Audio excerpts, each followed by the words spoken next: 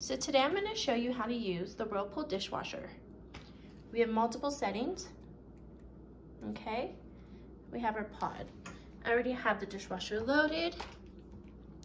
We're going to get our pod, put it into here, and we're going to push gently on here to lock the pod in place. Going to close the door. Our best bet is to go with sensor.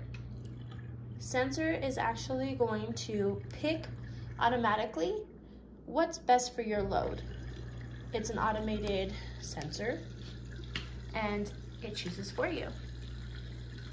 If you want heat dry, go ahead and use heat dry, and you have your high temp wash.